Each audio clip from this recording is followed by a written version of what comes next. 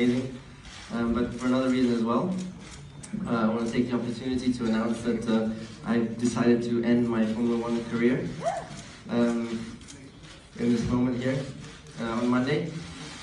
And yeah, so to explain, it's been ever since I started when I was 6 years old. I had, you know, a very, very clear dream, and that was to become a Formula 1 world champion. And it was very, very clear in my mind, you know, as long as I can think when I was growing up. And now I've achieved that. You know, I've put everything into it for 25 years of racing, and with the help of everybody around me, with the help of fans, and the help of my team and my family and everybody and my friends, I've managed to achieve that this year. So it's been an incredible experience for me, which I'll remember forever.